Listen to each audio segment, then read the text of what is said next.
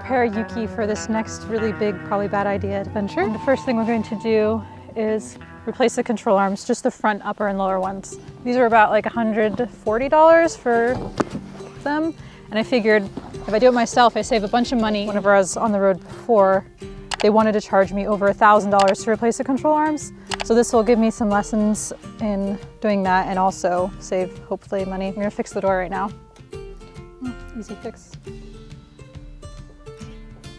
Yuki has a lot of dings.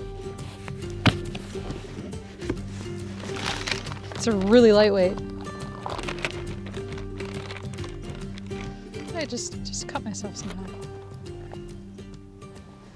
Right here is the control arm, one of the control arms, and there's definitely some play.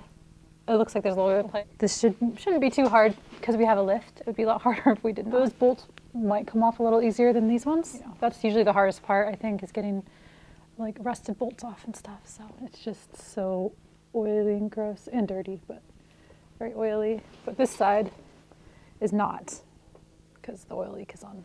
If we can get this done, this whole job would have cost us $134 versus $1,000 at a mechanic shop.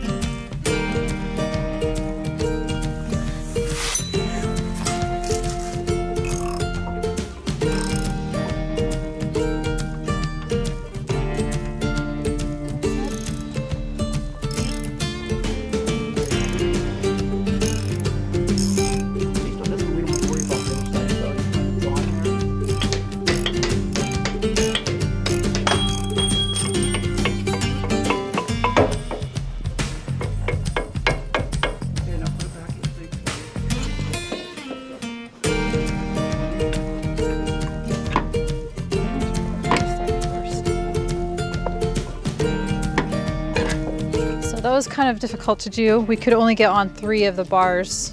And also it didn't come with the 2 upper bushings. So those are the ones that need replaced the most. So I think I'm gonna have to, I ordered the bushings, but I'm gonna have to have someone else do it because we don't have the proper tools. But at least we got 3 of the bars on with the control arms.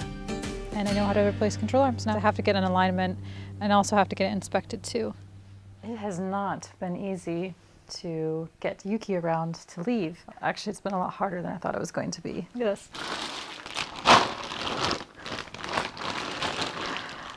This is a lot of ducks. I was complaining in my Instagram stories that I never get any ducks because in Jeep culture, Wrangler culture specifically, you give each other ducks and you see cool Jeeps, but no one's ever given me one. So I was kind of complaining in my Instagram story when my friends sent me like 100 ducks. We need to go through these and pick a couple out because I can't take all of these. But like, that was funny. I have a couple other things that I got for Yuki to prepare for this new adventure. Oh, I'm driving across all of America again in my 270,000 mile Jeep Cherokee XJ. Terrible, terrible idea. The preparations that I have done so far is I'm like, okay, I'm just gonna replace the control arms myself with my dad. I think specifically on the topic of doing solo Jeep life, well, a solo woman, is there's a lot more things that you consider, and I don't know how big of a following I have of women, but I do want to specifically talk about it because if I do inspire anyone to do these types of things, I want to also give a perspective of, you know, what it's like and what you can expect, because I've done it quite a bit now of taking vehicles out and going out on my own in different countries or places that I've never been before, and just relying on my faith in the vehicle and that everything will be okay. Last year at this time, I did the same thing and drove all the way out west. It was so much anxiety mixed into so much happiness and curiosity and exploring. So I can't say that it was a stupid idea because I wouldn't be doing it again if I truly thought that. I cannot buy another vehicle. So if I am to do this, I just have to use what I have, and that is my very high mileage Jeep. So I'm just going to. I'm going to pack all my belongings into it and go off into the unknown again. I'm going to take a different route this time. Last time I took the northern route. This time I'm going to go more southern just so it's a little bit warmer. It's a long drive. It's a lot of miles. Having to go to mechanics as a woman is the bane of my existence. I can't explain it. I mean, it's not even that I've had terrible experiences with mechanics. I know I've been ripped off. I know that for sure. But they've never treated me too badly, not directly to my face anyways. It is still so much anxiety because obviously mechanic world is a man's world still. But it's still very intimidating to have such an, I wouldn't say unreliable vehicle, but I'm saying that in this way because it's not a reliable vehicle. It's very old, very high mileage, and you just never know. You never know for any vehicle. The amount of mechanics that I have been to across the states, I've been to a lot of mechanics, okay? So it's something that I loathe, I dread. For the past few days, I've been trying to call mechanics and they're all booked up, of course. And no one can get me in, and I need to leave because I am on a time crunch in a week. I even called my cousin who is also a mechanic and he's all booked up. So it's just like, I also don't want to spend a bunch of money, so I'm calling people that I know or that I have connections to, which is probably, you know, why it's a little bit harder. Because I spent all my money in England, did take it into a mechanic and they couldn't get me in, but he said that it would not pass inspection with the front tire. The front tire is completely like bald. Just one of them though. I have all different tires. So I took it to a tire place and they wanted to charge $100 and some and then $20 to put it on, and they didn't have availability until a few days later. And I'm impatient, so I'm just like, that's a lot. I don't need a brand new tire. Look at my other tires. It wouldn't match. So I drove all the way out to a used tire place and they got me in right away. $40 for the tire and the installation. And I even paid a $5 tip because I'm so pleased. Also $5 to discard of my other tires. That's what I want. That's the type of stuff I'm talking about. I wanted to show you something that I was really excited about getting, and I'm gonna put it into yuki. Yes. I'm upgrading my water system because the other one that I had, and I'll show you, it didn't work properly for me. And whenever you live in such a small space, you need to have things that function very well and also sometimes have multiple functions. So this bad boy, I'm gonna go put it in yuki right now, but first fill it up with water. It is a 3-gallon, 12-liter water tank. And then it has this thing, which is securely on, water pump. So it's basically just a portable spigot. Also, I found these in my mom's laundry place, and I've never really seen these before, but they're laundry sheets, which if you're traveling around a lot, it's hard to carry laundry liquid with you or even pods because they melt in the sun. So having sheets like this, it's very portable, or when you're traveling abroad or any type of traveling. So, and they're also good for the planet, apparently. They just look like this. You put them into your laundry. Space saver. So this also comes with a little thing to clean it, and then it also comes with a different tap option.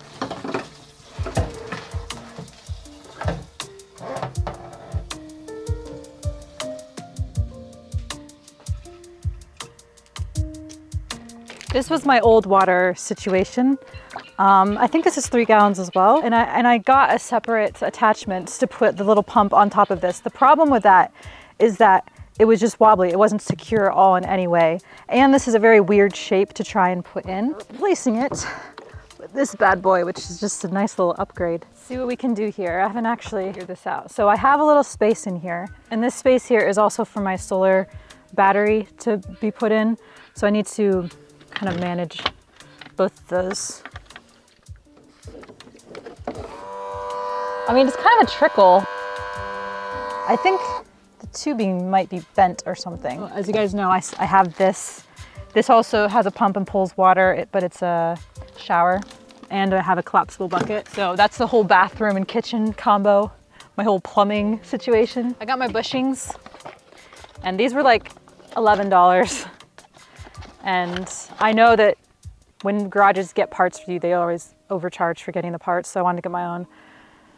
These are the culprits. These are what I need in, and just having a hard time with that. Once I get it inspected and get these bushings replaced, everything's pretty much ready to go. I just need to pack up again. And to be honest, I am quite terrified. Probably even more so this time around. So this is the size of my battery. Let's plug it in and see if we're getting any electricity. 21 watts. That's what I'm talking about, baby. 22, 23. Oh, that makes me so happy.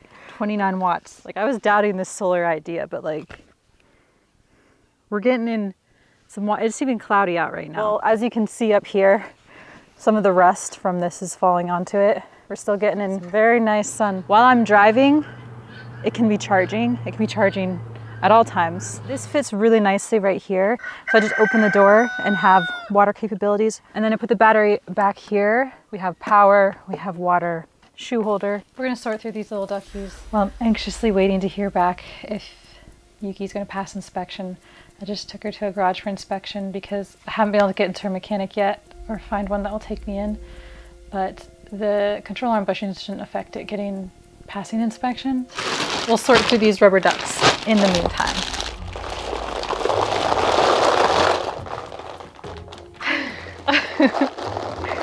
So many rubber ducks. Let's see what the best ones are for Yuki. Kind of like this brown duck. It's kind of just simple and plain. I think we should go with this dinosaur duck for sure. Oh, we have to take the monkey duck. Is this like a colonial duck? I don't know, like all this stuff it's very stressful on me. Just the mechanical issues of things. It just feels like so much work just having a vehicle. I had to renew my registration again. And it's just like, what is registration even for? You're already paying all these other fees. Why? Why? I have to upgrade my AAA. I have to pay my insurance every month.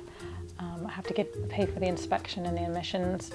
And obviously you have to pay the taxes when you get it. And then I have to pay for the repairs, which are a lot. So I poured so much money into this vehicle and it has given me freedom, of course. It feels like I'm just kind of not getting anywhere. Like people buy houses and land and stuff like this. All I can afford is just this Jeep. I feel not secure at all. It's not that I don't want to do these adventures, because I do, for sure. But not having anywhere to like feel like I can rest or feel like I'm not always, like something's always coming to get me, you know, like some sort of form I need to do or some sort of bill I need to pay or some sort of thing I need to, you know, I always feel like I'm in trouble. You know, I think we can all relate, male, female, young, old, whatever, that things nowadays are much harder and almost depressing. Like you can't make it. Of course, I'm always venting and things will always go how they're going to go. I think we need this guy. I will update you on whether she passes inspection or not.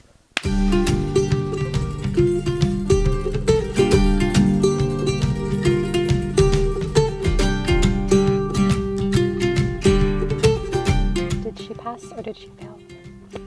She passed. She passed with no issues at all. Ha! This is the little wins that we need to have faith and confidence that we're going to be able to get out west. Now all we need to do is get these bushings fixed. That makes me happy every time. I just took Yuki into another mechanic to get an opinion on the bushings, and he said that it should be fine. So the bushings shouldn't really be an issue. Now all I need to do is get it aligned. So I'm very happy about that. Just to have that peace of mind is everything. That's that's, to me, that's the main thing, because I stress out a lot about a lot of things, because like I've said in this video a lot, I just want to be on the safe side. So I do get anxious about a lot of things. But that gave me a lot of peace of mind. So yeah, I just need an alignment now, and then I can leave. And he said that it was in really good condition. It drives really well for how many miles it has. So he seemed to have a lot of faith in it, and I'm just like, that again, it just means so much to me. Put my duckies in the window. Get my ducks in a row, you know? Put my ducks in. There you go. See, people have to give me ducks now that they see all these. And look at those fresh inspection stickers. Those are nice. Nice and new. All right, so look at those ducks. They're not going anywhere. It's given me a confidence boost that she passed inspection, because that at least means, in basic terms, she's still safe to drive. My main concern is that it's beautiful out today. It feels like springtime. It's almost like 60 degrees. And it's the sun. I love it, and I cannot wait to go out west and have the sun, because I want to avoid any snowstorms that are possible, because whenever I do leave, it's going to get cold again, and I do not want to drive a bunch through ice and snow. That's my main concern. And also staying warm at night is also something to think about, but I have a solution for that. Because I have my battery, I'm pretty sure I've showed you guys, but I have a heated blanket that I can plug right into my battery. And if my solar power works, it can charge the battery while I'm driving, and then whenever I sleep at rest stops, which is my plan, I can plug my heated blanket in, use that for the night, wake up, have the battery charge again. So those are my two main concerns for the cold weather that'll be coming, because I know it's going to be really cold at night. Another concern is, because I put on the Jurassic decals, that I might be a little less stealthy. Sleeping at rest stops it feels safe to me. Thinking about it right now, it doesn't, but whenever I'm in the moment, it feels fine, because there's a lot of people going in and out. There's also usually like call boxes at rest stops if you're in trouble. I actually feel safer there than I do staying at shady motels. The only motels I'd be able to afford at all would be really shady ones. So it is something to consider. Videos kind of about my experience as a solo female. I don't know what a male experience would be like, but from my experience, it doesn't feel too unsafe. Of course, my other concern is that she'll make it, you know, even if the suspension and everything is good. Like, you never know when the engine's gonna go out or the transmission. So those are my two main concerns. And I'm gonna, you know, document the whole process, because you know how lonely I get whenever I'm out by myself. So I like to talk to you guys. I'll see you out on the road, hopefully the next video. Oh, say extraterrestrial? Goodbye.